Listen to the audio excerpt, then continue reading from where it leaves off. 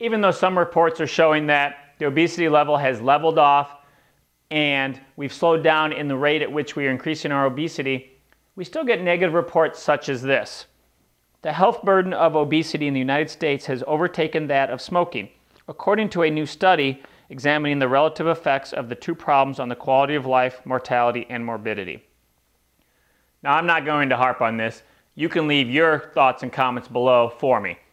But I'm just going to get right into the show and start giving you more fat-fighting tips so that you can take action and we can start reversing statistics and statements such as the one that I just read regarding how obesity has overtaken the severity and risk factor to smoking, which has been number one for God knows how many years.